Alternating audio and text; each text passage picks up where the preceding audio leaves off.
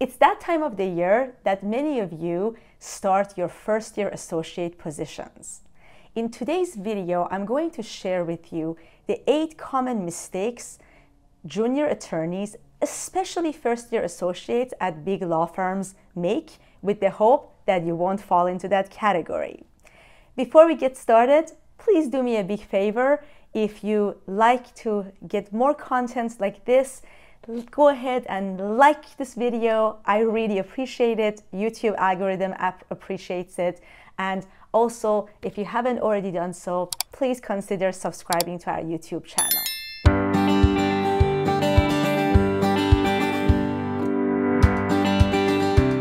All right, let's get started. First, junior associates don't continue their education and skill building. When they start at the big law firm, they view it as the end of the road. It is, they have reached the ceiling. They've studied, in law school, they took the bar, and now it's here. Gonna make money, pay off the loans, and they brace themselves for the cloud of doom of the billable hour and, just working around the clock. And sure, that might be the reality, but you will do yourself a huge disservice by not realizing that you have now arrived at a new floor and there's a whole new ceiling that you have to strive towards.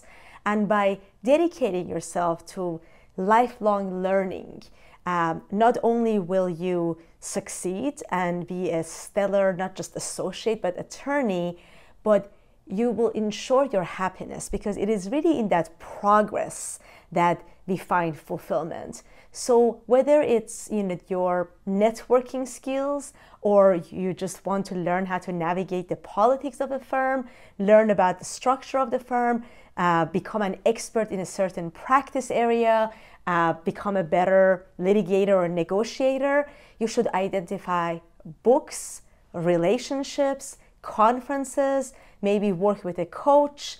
Some of the best partners have executive coaches. But identify ways you can continue your skill set in many different areas, and you will be both more successful and happier. Second, junior associates don't pay attention to the big picture. Now you might be thinking, I can barely do the work they put on my desk. How can I possibly pay attention to the bigger picture? I don't even know what the bigger picture is, and that's okay. The way you pay attention to it, by asking questions and showing curiosity in the topic. The big picture can include the reason why you're being asked to do that assignment you don't want to do. It could be the bigger legal strategy or the business of the client and why is this important to the client. It could be about how your supervising attorney, the partner, manages the business relationship, the client, how they manage their cases, how does the firm operate as a whole. Pay attention to the bigger picture, even if it's just simply learning just a tiny bit every week. It will make you more successful in the long term. Third, they have bad interpersonal skills. And this is really broad, guys. This can mean that you make bad jokes and that you don't know what's appropriate. You're not a lot of junior associates bring in the same neediness that they had as a summer associate. But now that you're an attorney, now that you've come in as a colleague and you're not a summer associate, your behavior also needs to incorporate that new level of maturity. So no bad jokes. I've had associates who tell me, well, so-and-so can do this. And I tell them, well, that person is a partner. Kind of the same way that when you were interviewing, you couldn't ask certain questions, but then once you got the offer, it was okay. As our bargaining power improves, maybe we can get like a lighter filter. But for now, you're brand new, so watch the inappropriate humor. And also on the other side of this, some first-year associates, just because they're just overwhelmed with all the work, they become really aloof and cold, and you want to still have, you know, excitement, gratitude when you're sending an email. Ask somebody how their weekend was, and, you know, wish them a good day. Don't forget the human aspects of practicing law, and you obviously have had good interpersonal skills to get you to this level of getting the offer, then getting the permanent offer after the summer being a summer. So don't just lose that because now you think this is it. Fourth, they don't make relationship building and networking a priority. So you might not have those bad interpersonal skills. You might be like grateful and enthusiastic and do a good job. But if you're not proactively seeking mentorship and reaching out to classmates and building your network, you are also going to miss out long term. I do understand that your main focus should be building your skills and doing good work. That's absolutely true. But you got to commit to a certain amount of time every week. It could be 30 minutes a week, you know, let's say 12 p.m. on Thursdays. For 30 minutes, you're going to close your door and you're going to work on relationship building. This can be going on LinkedIn and accepting your, you know, invites, or it could be circling with a couple of classmates who have gone to a different firm. It could be signing up for networking events, and it could also be internal stuff, right? You know, making sure you reach out to somebody from a different practice group that you worked with during the summer and now you don't work with them. This is not a video on networking, but as those of you who know me from all my networking spiels, you know I don't believe in gaming it. Relationship building should simply mean that, relationship building. You are nurturing your relationships, you're making new interesting contacts. So dedicate a certain time a week for it, a certain amount of time. Schedule it, because if you don't schedule it, it's not going to get done. And then keep track of it. Like as you are, you know, maybe you just want to become an expert in securities and you want to make contacts in the field, and part of your networking is to go and see who's on that committee, or, you know, with the state bar or ABA. That counts. Like, you know, maybe you want to find somebody who wrote a brilliant article and reach out and set up a time to talk to them. I'm spending a lot of time on this one because this is absolutely important. And the really success, I have seen attorneys with mediocre skills but excellent networking achieve a lot more than the reverse. Number 5 is junior associates don't delegate. For those of you who are at big law firms, even though you're at the bottom of the hierarchy, there are paralegals, there are assistants, and ultimately there'll soon be summer associates you can delegate work with. And sometimes it is frustrating to delegate work because you know if you do it yourself, it will be faster. But if you don't delegate, you will have to do it forever. So the right attitude would be, if you do, like, to ask yourself, should I delegate this? And it might mean that the first time you give this to your assistant, and the first time you give this to a summer associate, and as you get more senior to the more junior associates, they spend, like, if it would take you an hour, but now they've spent an hour, and then you spend an hour fixing their work, it doesn't seem to, like, make any sense, right? But we're not looking at the short term, we're looking at the long term. Because if you then work with this person and you go give them feedback, maybe in a month, they can spend, you know, an hour on it and you spend nothing.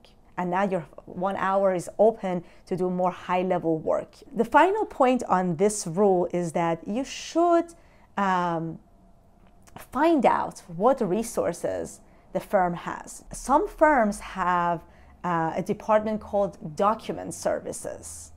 And these guys really can help run table of authorities on your briefs, and they know all the different pleading rules, and they can make you be a little faster with things for getting things done. They're office services that can make binders and make things look prettier.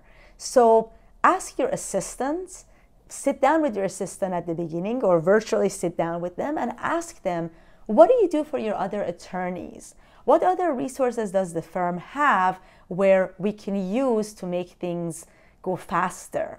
How should we coordinate? Should we meet 15 minutes every morning? Should we meet for like a longer time every week and go over what's coming up?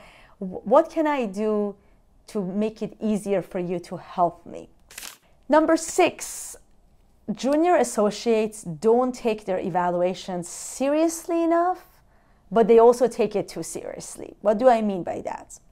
That means emotionally, when they get that evaluation and the evaluation says, good job, but you should do this, this, and this, and that, they start getting, defensive, or even if they don't act it out, they get really upset on the inside. It's just super personal. So in that regard, they're taking it emotionally seriously, but they don't take it seriously enough, meaning they don't sit objectively and try to think, is there some merit to what this,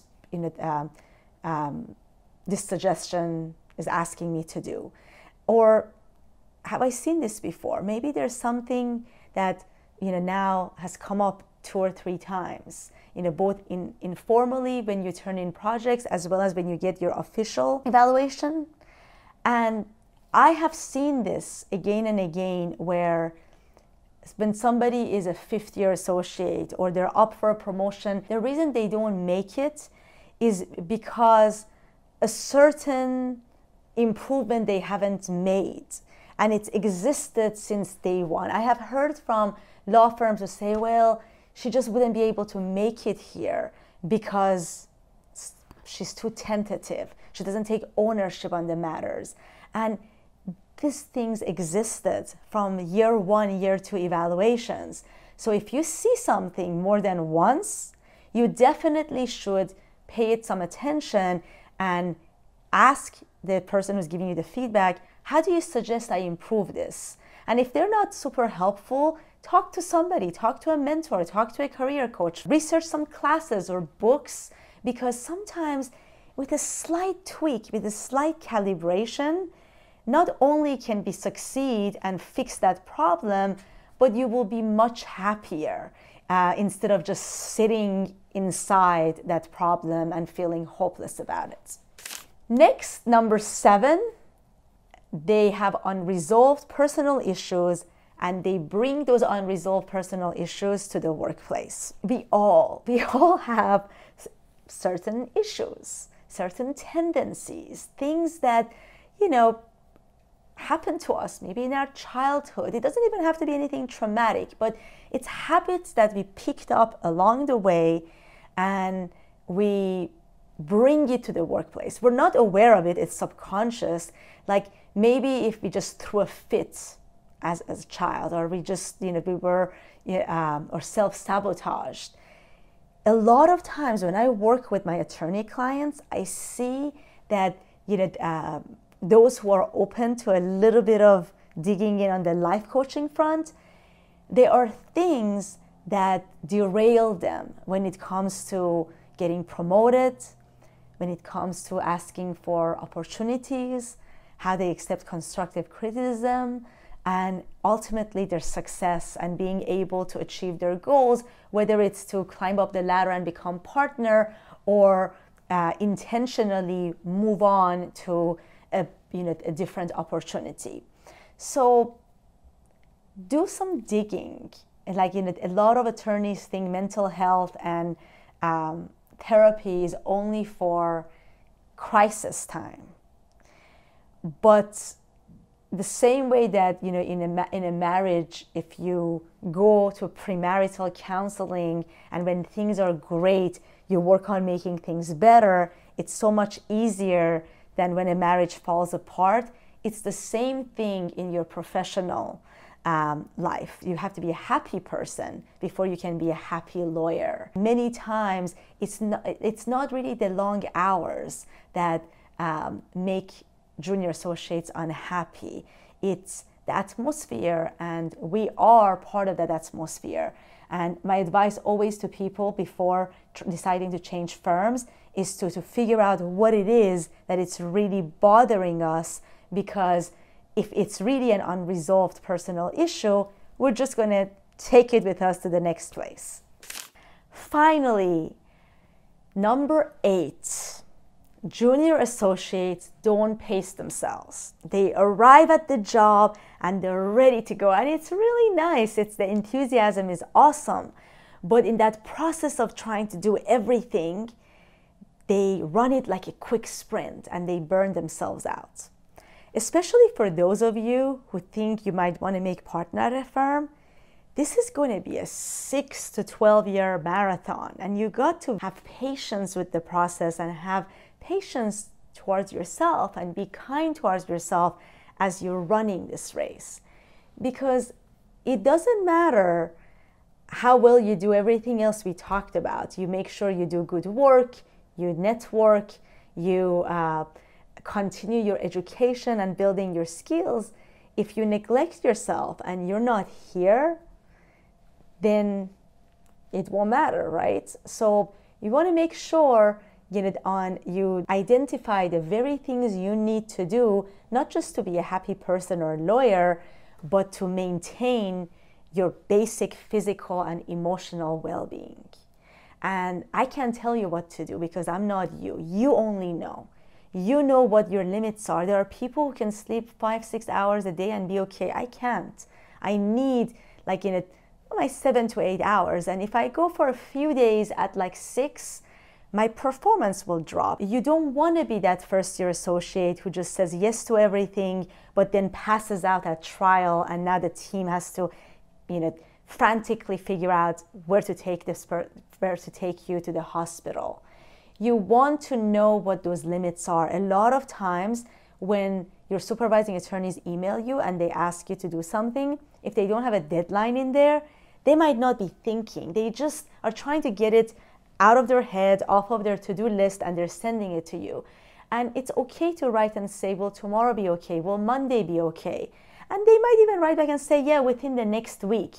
So don't run yourself to the ground because you just don't know what's expected of you, because that supervising attorney doesn't know that you don't know.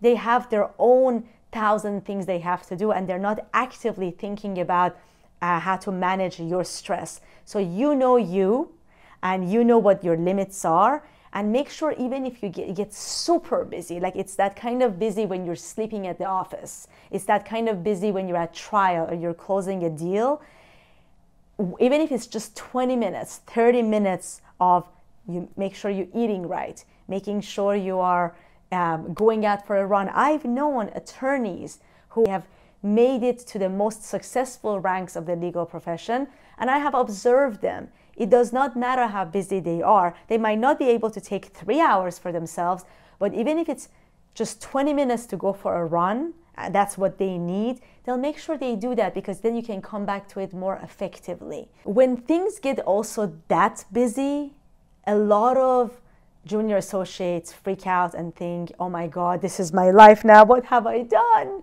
And I'm not going to be able to sustain this. And they lose perspective that trial, that case might settle. That deal will close and maybe the next deal won't be so bad. So don't immediately start thinking, I can't do this, I gotta get out of this. It might just be the nature of right now, these next few weeks. I asked this attorney, this amazing attorney that I had the privilege of working with, and he had been able to sustain billing a really high number of hours. I wasn't even close to that. And at the same time, he would leave every day at 6 p.m. when he was in town. He would coach, he was coaching his son's baseball or soccer, I don't remember, team. And I asked him, you don't get worked up. And we were on this case, it was a stressful case. And he said, I take it one day at a time. And I think it's really great advice to make sure you pace yourself and you don't neglect yourself. You're going to stay cognizant of what you need. But during those times where things get super, super hectic and busy at a law firm, don't waste your emotional energy thinking about how do I escape. Put your emotional energy on doing the best you can for the day. So I'm going to leave you with one of my favorite poems to bring this point home. It's a poem by Horace, and it goes like this. Happy the man, and happy he alone, he who can call today his own. He who secure within can say, tomorrow do thy worst, for I have lived today. And living today can just be doing the best you can do by yourself, by your client and your colleagues, and just dealing with tomorrow when it comes. I hope this was helpful to all of you who had just started or about to start your first year associate positions. Please subscribe to our channel, and if you have any questions or if I can help in any way, shoot me an email or just leave a comment below, and I will try to answer all your questions. Until we meet again, stay well.